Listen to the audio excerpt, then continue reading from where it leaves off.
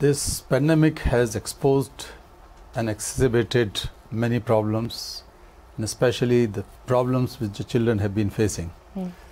So the number of out-of-school children has grown. The number of dropout has grown, but that is also linked with a very important factor, that when a large number of people have lost their livelihood, now their children are in demand as the cheapest source of labor. Right.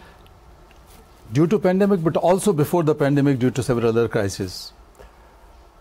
It is for the first time in 20 years that the number of child laborers has grown in the world before 2020.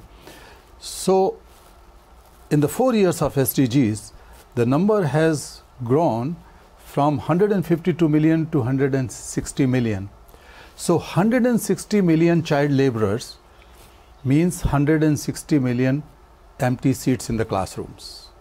This also means that 160 million jobs which should be or could be given to the adult people have been taken over by the children or pushed into upon them, because they are the cheapest source of labor. They are free labor in many cases once they are held in bondage, and that number is growing.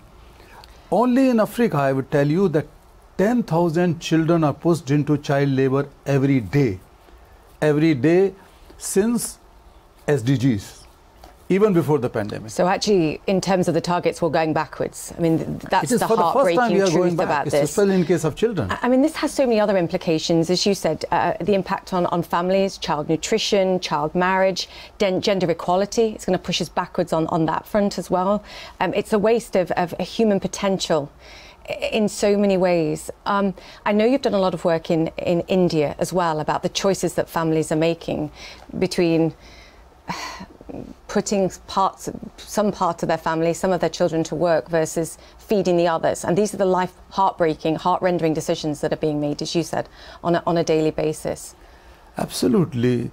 In spite of a lot of good programs in India, social protection programs like school feeding programs and other things in different states, centrally sponsored program as well as the state programs, we see the growth in child trafficking.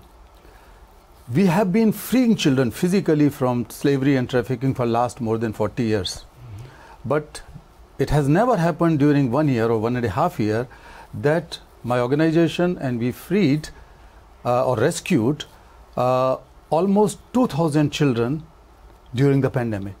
So even during the pandemic, just after the first and second lockdowns in India, the demand for young children for child marriages, for domestic help, young children for prostitution and child labor, that has grown, and we have to address it.